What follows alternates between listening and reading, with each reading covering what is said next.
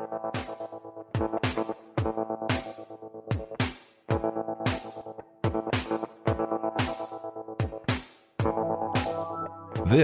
is The First Stop, a podcast with the aim of exploring the minds of artists in and around New Haven. In this episode, we'll navigate the mind of New Haven-based artist Cat Balco. The works discussed in this podcast can be found on our blog at firststopart.com. Cat's colorful, mandala-like paintings suggest centripetal motion and radiate energy. They're thrilling to look at as beautiful abstractions, and at closer viewing, her abstract paint strokes appear to have depth due to her subtle use of shadow, a skill she developed from her time as a tromp painter. And they start to feel like depictions of objects or environments that can't quite be placed. Her paintings call to mind a disparate array of associations that seem somehow to be connected, such as stars, suns, industrial machinery, instruments of torture, carnival wheels, female genitalia, religious iconography, and more.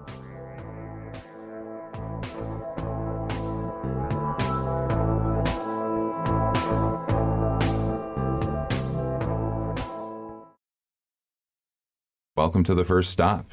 Thanks for dropping by. We're really excited to have you, Kat. I'm excited to be here. Awesome. I was looking at your work online, and I watched your Gorky's granddaughter from 2010. Yeah, that's a long time ago. Looking at your work today, right? You have these really interesting mandala forms that you seem to be associating with industry and sort of family lineage and the industry of Connecticut. And I noticed from 2010, looking at what you were working on then, you had the big weaving works that I think they were 90 feet long. I was looking at them online this morning, and I suddenly started thinking about weaving.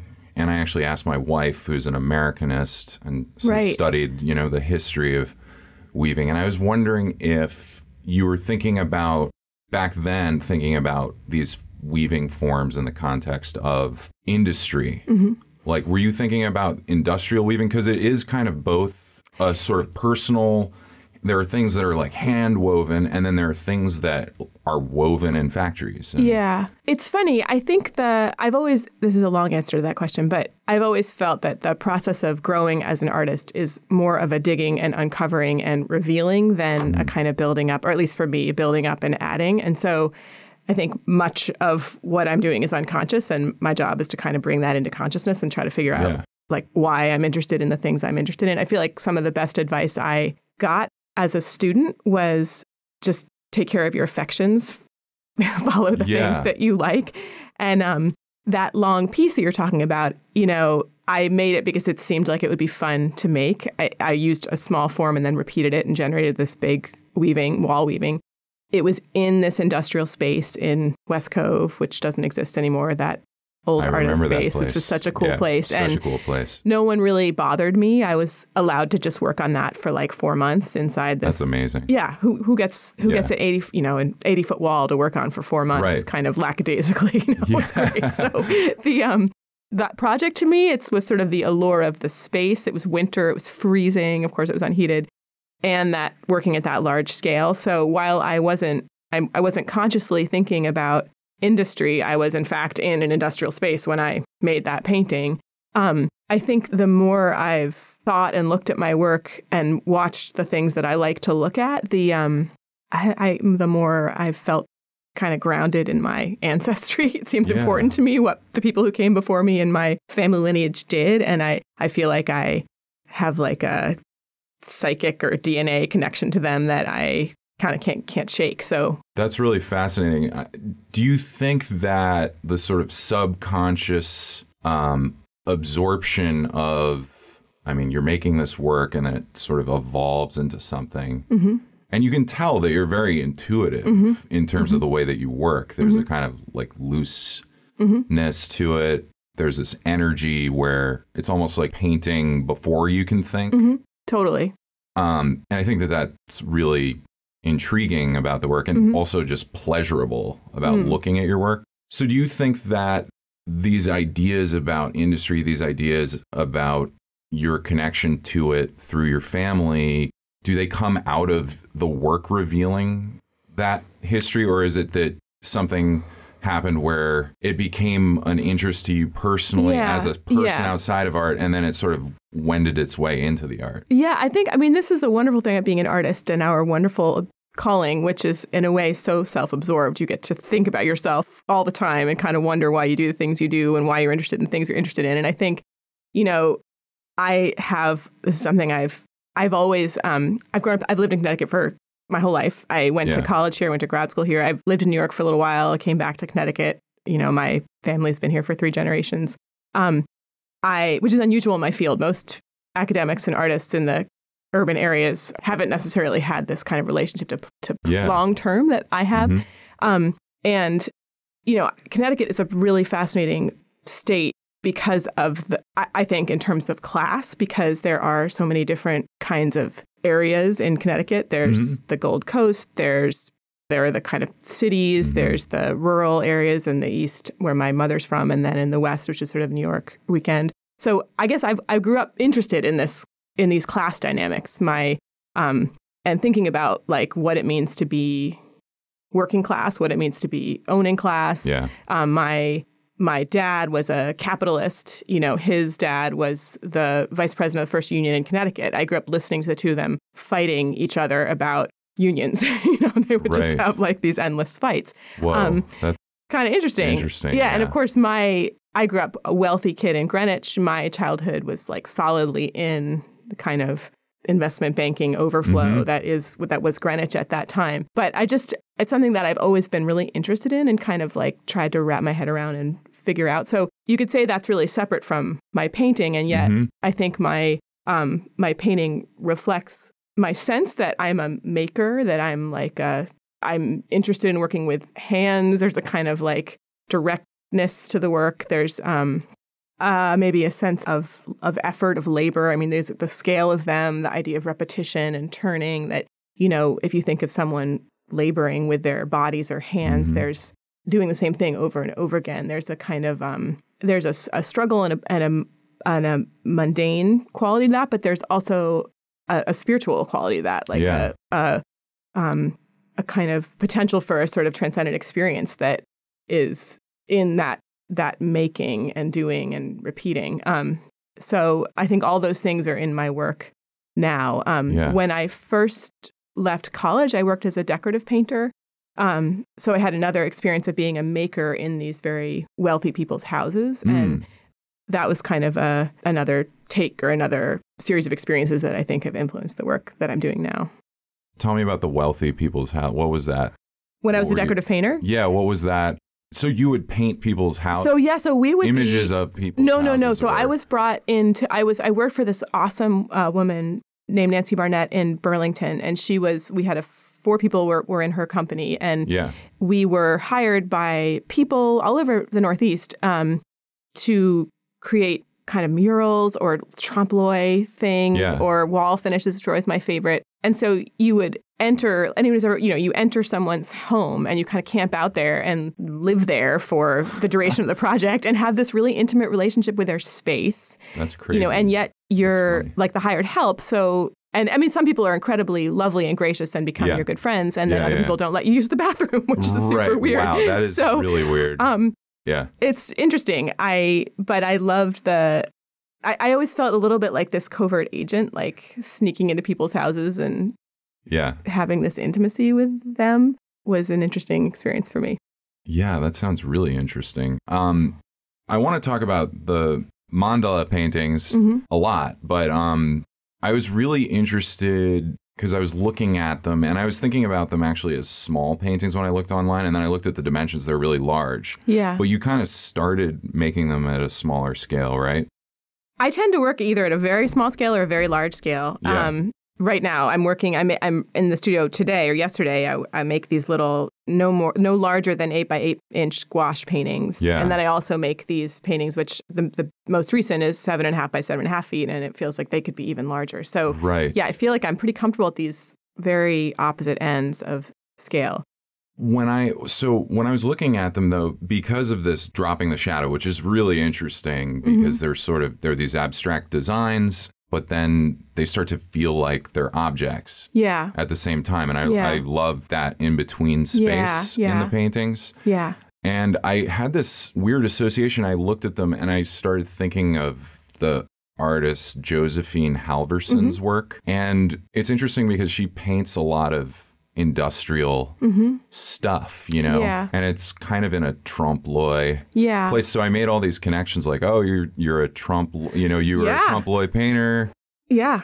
You're thinking about industry and kind of machinery in industry. That's so interesting. And then I sort of had this association. I didn't know why I was having the association exactly. That's so interesting. So I love trompe-l'oeil for so many reasons. I mean, first of all, in the Western tradition, it's sort of the earliest painting that was written about. Plato writes about the trompe-l'oeil painting that he's seeing around him. And of course, he hates it. In the Republic, he talks about how it's like, it's trickery. It's keeping people from the truth. Painters should be kicked out of the Republic, you know. So there's this, but that idea of painting as mimesis is something that in the Western critical tradition, people have pushed against and accepted. And, you know, there's some great articles about how Susan Sontag writes about how just the idea that a painting has to have some kind of relationship to content that was sort of set up by Plato is still dogging us now. We can't just experience it as a kind of visceral thing. We have to say, what does it mean? And so I think I love that trompe-l'oeil has that history. I love that it's also in early American painting. It's sort of like there's this whole early American trompe-l'oeil thing, which is sort of this naive, the beginnings of America establishing itself as a place where culture happens. But it's like super hokey when people start doing it. There are a lot of really bad early super American bad paintings. Early American paintings, but they're really naive in this like really sweet way. You know, so and then I feel like it has this so it's just like it's kind of cheesy.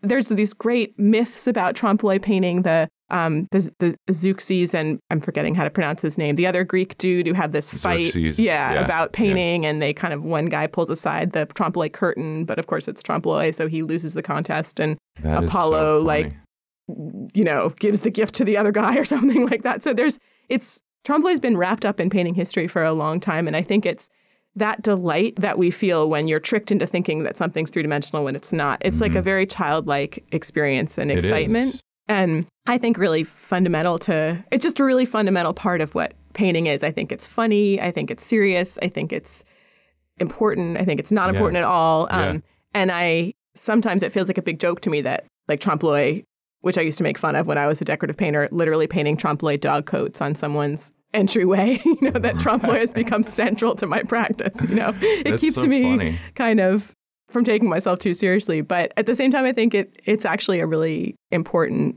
trompe-l'oeil is a really important kind of part of painting. Speaking of one of the ones that I love, I just want to pull it up on the computer. Hold on a second. I think it's called Halt. Where'd you get the title for that? I mean, I always struggle with my titles a little bit, and that's one that actually makes me slightly queasy. My favorite title is Lunch Flower, which is the one above. I love that painting too, and I think we should talk about that one too. But this one, it interested me initially because when I looked at it, it looked like a Scottish plaid almost. Yes. And so I was thinking like, oh, most of them have more depth to them. But then I started looking at this for a longer period of time, and it started to have even more depth than the other ones. It was weird. Like there's this like portal. Yeah, that's kind of cool. in the middle of the painting. So I don't know. I just had this funny like taking time with it. That's cool. I mean, I love that idea of a portal, some kind of opening in consciousness. You know, I definitely play with the trompe-l'oeil, and it's not precise. I mean, often it will contradict itself. So it's not actually real trompe-l'oeil. It doesn't work if you look at it carefully, but the hint of it is there, which does create that illusion of space. And that painting is one which which did get flatter than some of the other. I think partly because those white bands across almost look like light, or they look like a kind of light coming from the outside. Right now it is looking like a light. So it sort of has this wonderful shift of associations. Like you look at it at a different moment, it looks like this. Yeah. Looks like that. I mean, that is a big one of the reasons that I love painting, is that it has good painting is always ambiguous, and it holds the space for your projections. And if it's a meaningful painting, then that space that it holds is really large, and people can see it in all different ways, and it changes over time, and it has that kind of richness of meaning. Yeah, to me, in terms of the kind of process that you use to make these, when I look at these, there's this combination of, they look planned, but they also look intuitive at the same time. Like it looks like, in order to create those really interesting sort of trompe-l'oeil layers to the abstract shapes that you're putting in there, it seems like you have to plan that. Like you can't just go in and just do that. But at the same time, there's the brush stroke, like rapid brush stroke. How do you go about, what is it like for you making those paintings? What's your process? So I think a lot about sports. I was an athlete when I was young. I wasn't like a great athlete, but I did do tons of sports, and particularly skating and ice hockey, and but skating was a sport that I loved, and figure skating for a while. And when you're an athlete, you practice and you practice and you try something, and then you just sort of like execute, and it's all intuitive, like in the moment. And I think of painting very much the same way, that you by working, you develop tricks or things that work, or strategies.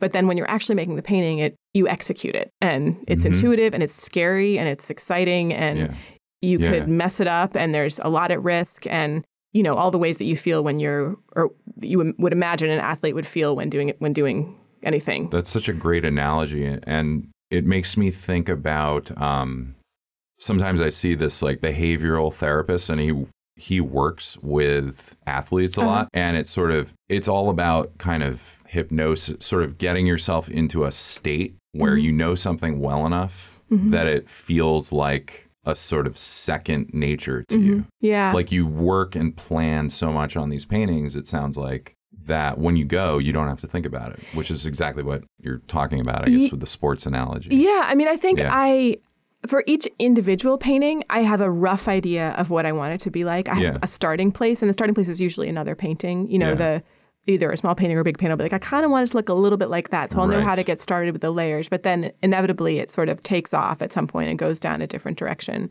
Which is part of the sort of playful it wouldn't be painting. Any fun. Like it took me a long time to figure that out. I used to think that I should have mapped out my painting and then do it, which I do for the long weavings. And I think for right now, that's why I've left those aside, because there's no room for like the magic to come in if you're just doing what you said you were going to do the whole time, and in these, they always go off in these other directions. I think the other thing about these paintings, and one reason that I really like making the really big ones, is that they're so forgiving. I make mistakes constantly. I'll be like, whoops, I thought I was going to put that yellow over there, but it's like, it's okay. And literally they're so big that it's like, it's fine. There's plenty of room for mistakes. And, I think that in terms of the therapy part, just bringing that, which I think about painting is self-healing all the time. And, it's sort of accepting myself and my inadequacies, and like giving myself room for them, and not trying to hide them or pretend they don't exist, but just be like, I'm a person who makes a lot of mistakes.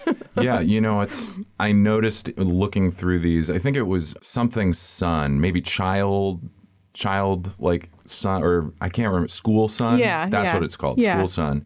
And I was looking at that, and it was really funny because you set up this sort of symmetrical thing where everything's supposed to be symmetrical, but then everything's not quite symmetrical, and like the sort of inner radius of the sun form, like none of the points, or like one of the points matches up with everything else, and then none of the other points match up with the sort of outer sun form. And I just thought that was really funny. And fun. That's great. That's a great observation. I mean, that's always what happens. And literally, like with counting, I'll be like, I'm going to have 8 points. And then I'll start and I'll be like, whoops, I made 9, just constantly.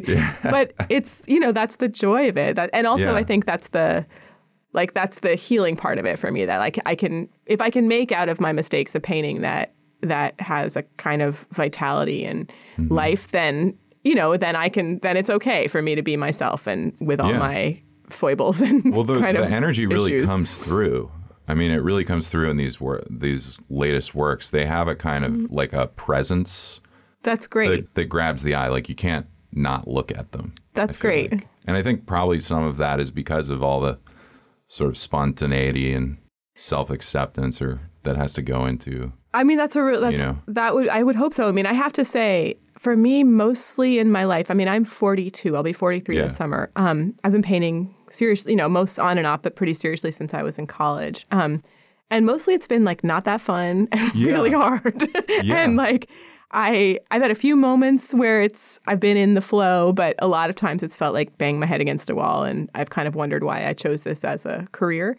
But I have felt that, as I've gotten older, maybe in the past few years, that some things have opened up and I've been able to just like really enjoy it and kind of feel the flow. That's great. Yeah. You said, I think it was some past interview that I was looking at, that you sort of left painting for a while, and then when you were like 27, you were like, I got to do this again. Yeah. What happened? What happened in your head? So I'll spare you the really long story, but I left painting. I think because I wasn't very good at it. I mean, I was 21. I knew enough to know that I wasn't very good at it. It didn't come easily. Right. I'm a bright person. I figured like maybe I'll be better at something else. Yeah. So I just quit painting, and I did a lot of other things, but the one that really burned me out was I worked in marketing in New York. I had a business partner, and we had this viral marketing business during the early days of the web. And I one day found myself giving this like presentation about viral marketing to a pharmaceutical company, and kind of like everything that was coming out of my mouth was bullshit. Like, and I just felt like, who am I? What am I doing? And I just kind of, basically, I quit. The business failed. I was like, it was a disaster. I lost all my money. I had like nothing. And somehow that was like really freeing to me, to having had this like large flop. And then I sort of a start over. Yeah, and also like a lot of freedom. Like I was okay. I mean, the sky didn't fall. Like I had went to Yale undergrad. Like I came from a family that, my family was great, but like I came from a culture that was very achievement oriented, and I always sort of towed the line. And then in my late 20s, it was like a disaster by anyone's estimation. So I went back to the Vermont Studio Center, where I'd worked in development at some point during this journey, but not painted. And I basically just asked them if I could just come and stay for a month, and they had space, so they let me stay. That's great. And I had like no plans. I wasn't planning on making any paintings, actually. I was so burnt out. I thought I would just like rest. And then I started painting again when I was up there, just little square landscapes. And that was just, it was just so exciting. It was great. And then I came back to New York, moved in with a friend, paid $280 a month rent in Sunset Park, and started painting these cityscapes on the streets, and that all square. And then that was the work that got me into grad school. Then I went to grad school and went on from there. So wow. So you were just going out into the street with like a tiny canvas. I was in plein air paintings. Yeah, totally. I mean, it was like, in a way, I was super naive. I wasn't particularly engaged with the art world in New York at the time, but I would just like put my little Van Gogh backpack on and get on the subway and go to Far Rockaway, or I had like a little spot in Grand Central, and I would go out. I mean, I lived so cheaply. I worked part-time at a kids' summer camp on the Upper East Side, and then make 2 or 3 paintings a week. And they all had to be done in one sitting. And they were all just like out on the streets. So, I mean, it was really fun. It was fun. It was a great adventure. So you were sort of in that market of like people that stand outside museums and are like, hey, totally. I'll paint, Totally. That's so funny. That's such an interesting thing to experience. The only thing that was different about me was I never was able to paint I was terrible at painting things that people like wanted. Like someone would be like, paint this landscape for me, and I couldn't do it. It was a lot of it for me was the experience of going outside, of exploring the city, of doing this what felt like a kind of, I mean, it's not like it's that, but it felt like an against the grain thing to be doing in, at least compared to my prior life in New York City, you know. And that work got you into Yale. It did. That's amazing. I know. I mean, I have some funny stories because there's this like green spot on this sort of off ramp to the BQE where I would sit and paint this parking lot below me. And it was one of my favorite spots. And so I just loved painting all those cars, you know, so a lot of it was developing my affections, figuring out what stuff I like to look at. And it turns out the stuff I like to look at was pretty industrial, actually. Those were the places I ended up finding myself making these cars and, you know, weird industrial wastelands and kind of just weird stuff in Brooklyn. So when did you, was it that going through the Yale grad school experience that moved you into abstraction? Like what? Yeah, I mean, yes, I mean, at Yale, I tried to do what I'd been doing. It sort of just like, I lost the drive to do it. And then I just kind of like floundered and flopped around for 2 years, basically. I would say at the end of my time at Yale, I started painting kind of these images that were a little bit from my dreams because it felt like at least I could, because I'd been involved in this sort of archetypal dream work kind of therapy for my whole life, or since I was, for the past 25 years. And so when I was in grad school, I felt like maybe I would start there because at least it was a juicy place, something. And so I made these like really awful figurative paintings from my dreams. And then they became a little simpler. And then actually my favorite painting from grad school is this big star painting, which initially was from this painting of a monster blocking out the light with the 5 points of the star were like the limbs of the monster, but it turned into just this black star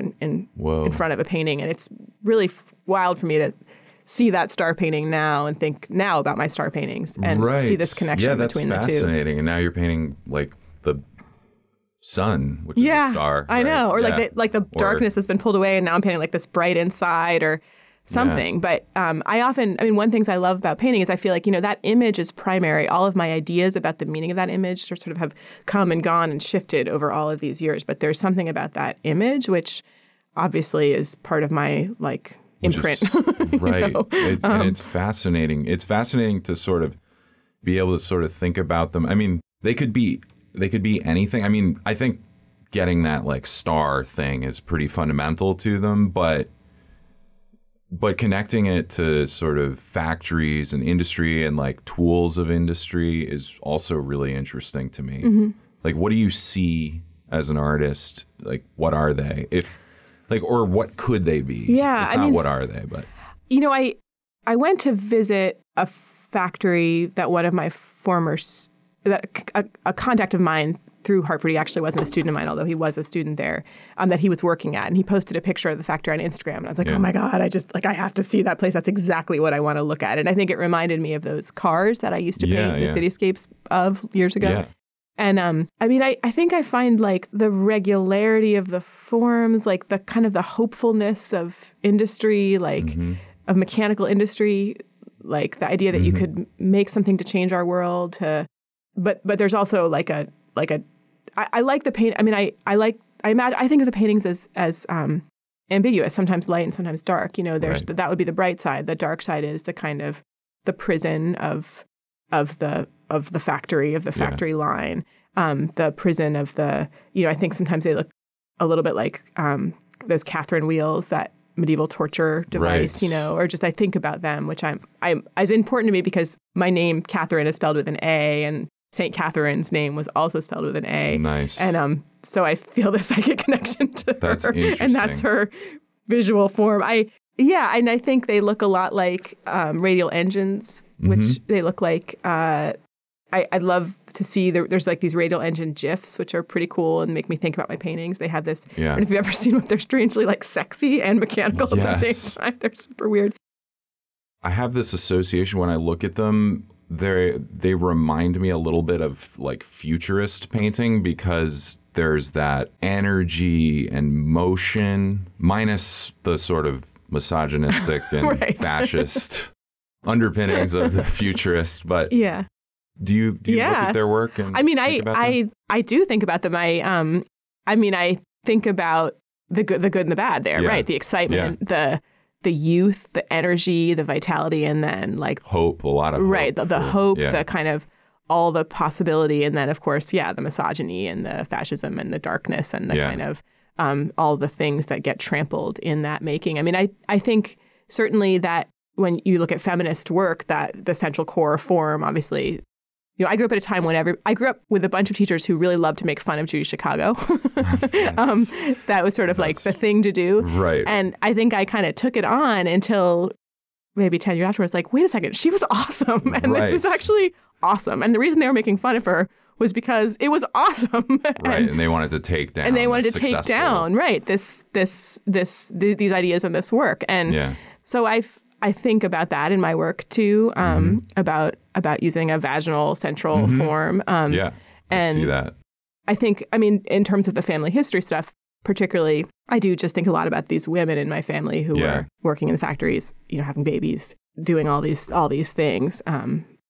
One of the things that I thought about when I was looking at these mandala / industrial / star forms, when I was thinking about them in the context of futurism, I thought, and I was thinking about your family history in factories, I thought about the fact that a lot of, except for super abstract futurism, that most futurist paintings are from like the third person, like you're away from it.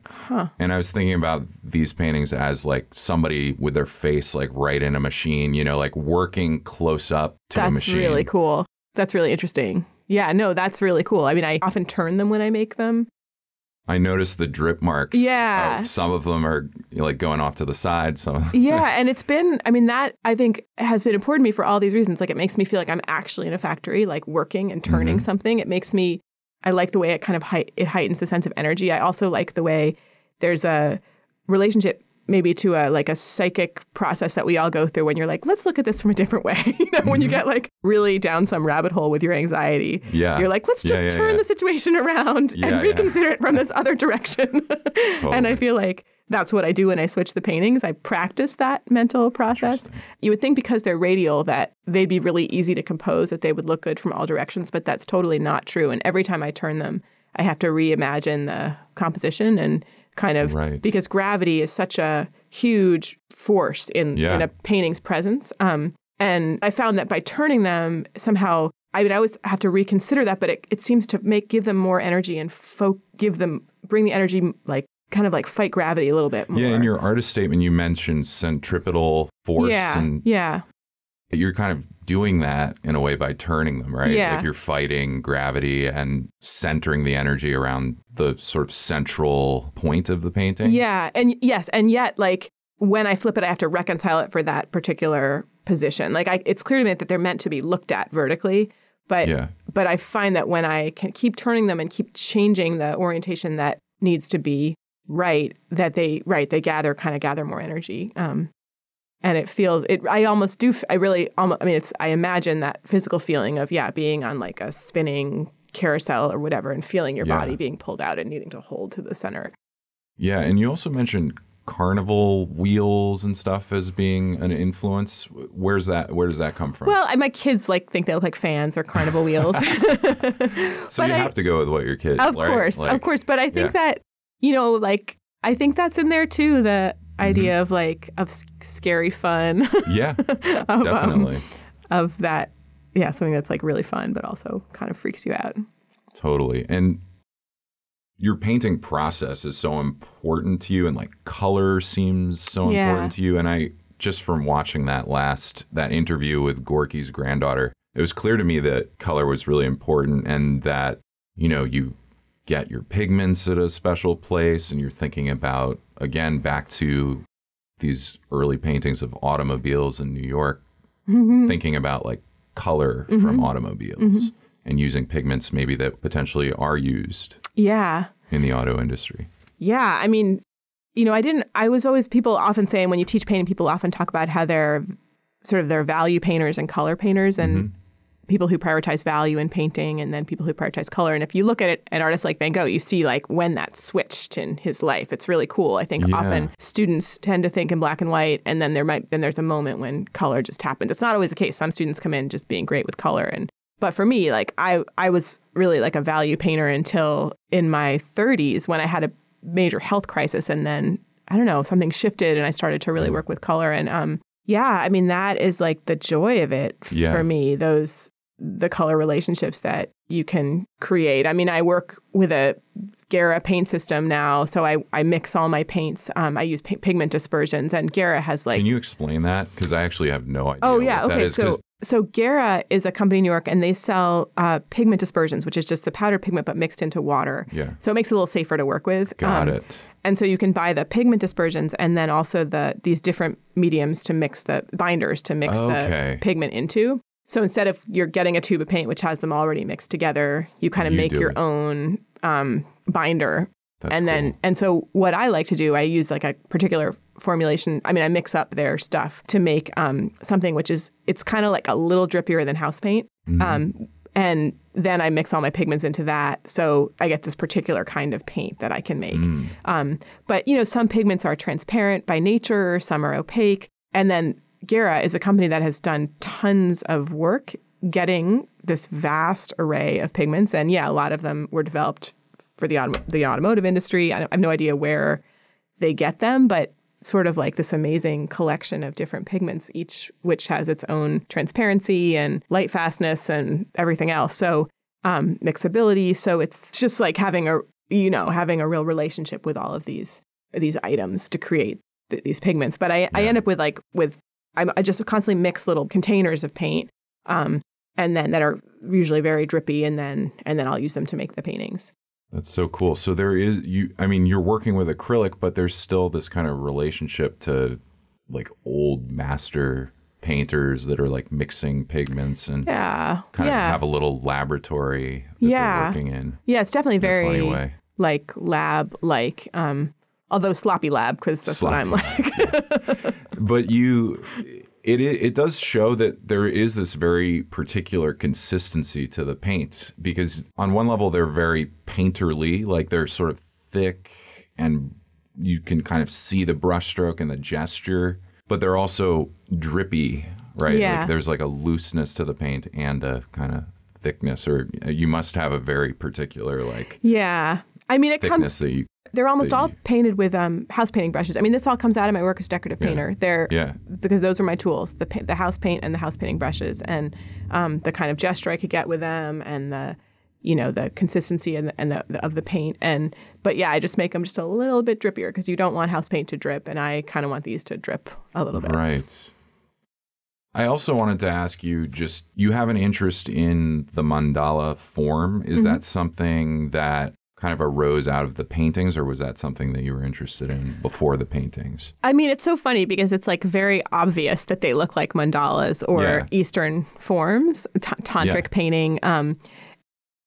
But I didn't get to that form through that route. Right. I've certainly am interested in Eastern philosophy and religion, and always have been, and the idea of the importance of the quiet mind, the sense that consciousness can shift through that quieting of the mind. Yeah.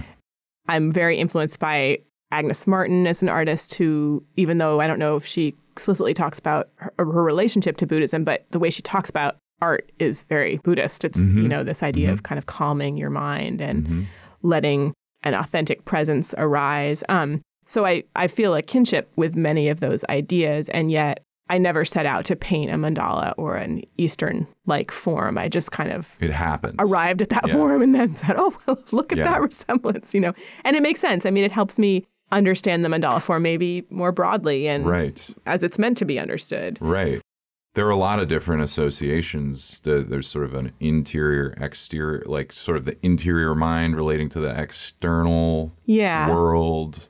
Yeah. And I mean, I might be wrong. I was just kind of looking at it on Wikipedia a little bit. But then there were all these other associations as well, which is cool because it's so broad. What was the transition from the weaving paintings or your abstract paintings that were loosely, some of them more directly gesturing towards weaving? Or what happened in between that period and the mandala? Yeah. Like, how did you come to it? How did you discover it? Yeah. So I've often made the central form paintings like alongside the weaving ones. The older ones, which I was making around that time of that Gorky's granddaughter interview, like in 2010, took me forever. And I felt like they were, I learned a lot about color through them, but they would take me months and months and be just like very tedious to create. Actually, even though they didn't look tedious in the end, but they felt tedious while I made them. I mean, they may have looked tedious a certain way, but they didn't look neat, I guess is what I'm saying. But you're repeating a gesture over and over and over again, trying to get the color right, basically. And so I would just keep painting over them, and then they would look really muddy and gunky in the end, but they kind of had this color that I was after. And I think before I had my first child, so this was in 2012, the summer before my first child was born, I started painting the weavings again, but in a more open, quicker, more fun way. Then I had my two kids kind of in succession and didn't get a ton done in the studio during those early years. And then when I came back, I felt ready to, I don't know, just take on that circle form again, but with the same kind of energy and spontaneity that I've been doing the weavings with. Yeah. And I think there was some part of me that had always been saying, oh, you can't just sit around and paint circles. Like, it's so boring. How can you paint? Like, you can't just paint a radial form over and over and over again. And then I think I'm like, actually, maybe I could for the rest of my life. Maybe that would be just fine, actually. I think maybe getting older and realizing, thinking about limiting my practice rather than expanding it, and how much deeper and more engaging it might get if I narrow the boundaries. And it's so exciting to see the possibilities within the narrowed boundaries. Right. Yeah. Because even within those narrow boundaries, there are so many, almost an infinite number of variations of that form that you can make. Totally. And as I've committed to it, it feels like so huge to me, like so many possibilities, almost too large, way too large. But I think it's comforting. These are I feel like the gifts of midlife, that you have a sense of the finiteness of your life. Mortality is something that has always been important to me. I've done some projects around this idea of death. And, I think that limit that we all have on our experience and our consciousness, really accepting that and working with that has been freeing. I'm getting there. I am sort of getting to that point, but myself, and it's.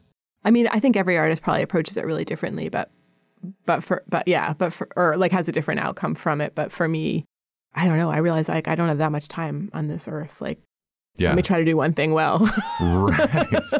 Instead of a million things not that well.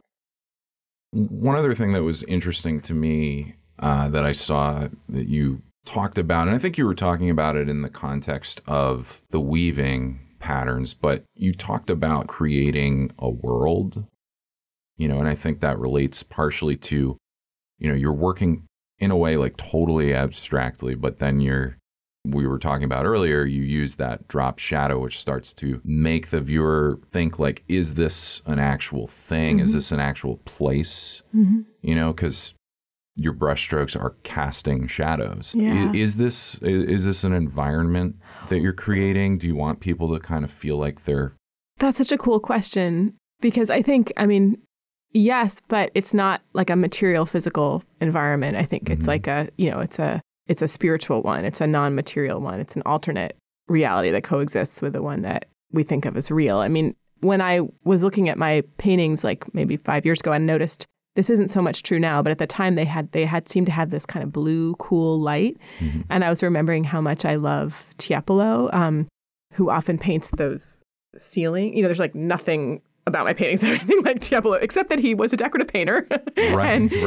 He often painted these apotheosis paintings, like where, they were like the ceilings of rooms, and it was about like just sort of leaving the room and ascending into heaven. Going into the ether. And all of his work has this kind of like otherworldly blue light. And that appeals to me, like this idea of a painting as a liminal space, a liminal object that sort of somehow mediates these two worlds, this supernatural, divine, and then this like physically material and present. And that it might be a portal or a doorway, or, that some kind of apotheosis could happen in front of it. That's really interesting. You have in these paintings that are mandala-like or sun-like, there is a lot of variation. Can you walk me through how, for instance, let's actually look at a specific Sure. one. Let's look at orange grill. But how do you develop a pattern? And I mean, so this one came from, I'm pretty sure, I don't totally remember, but it came from a smaller gouache painting. Mm-hmm. So from that painting, I knew that background, which is like kind of it's this particular kind of transparent blue, like a wash. I'm like, okay, so I put that wash down first. And then, the first 10 or so steps come from that gouache. So I'll say, and then I'll look at the wash and be like, oh, what does it look like I did next? Oh, it looks like I put that, light yellow border around the edge. Okay, I'll do that. Okay, it looks like I put those orange bands there. Okay, well, then I'll do that. But inevitably what happens is I make those mistakes. I don't line up. I think I'm going to do 6 points and I do 5. Right. I think I made the border the right width, but actually I made it way too wide or way too narrow. And so I end up having to improvise like pretty quickly. I would say after about 5 steps, I'm starting to compensate for the mistakes that I made. And then there's usually a moment, at least in these more recent ones, where you have so many more options for the scale of the brush when you're working at that large scale. So, I just kind of follow my instincts. I mean, it's funny how so much of it comes from early landscape painting that I did, because I remember a teacher saying this to me, but when you're learning to be a plein air painter, you are kind of training yourself to just be this receiver. You perceive whatever you're looking at, and then you respond to it, and you kind of train your hand to respond to what you're perceiving without a lot of mediation from your mind. And now I think the painting is the motif for me now. So I paint from the painting. So I just respond to the painting. I perceive the painting and I respond to it, and there's maybe that at first is I look at the little one to get to the big one. Then all of a sudden I'm just looking at the big one and I'm just like, the painting tells me what to do, So cool. And then I think the tricky thing is that you can't think too far ahead. I only get one step at a time. So I find often that I'm challenged to just like stay in the step of the painting rather than try to imagine where it's going to turn out, but just do the thing that I think I'm supposed to do next, which is a lot like life. Totally, it is a lot like life. It was so great to learn about your practice in more detail, and Thanks for having me. It was my pleasure.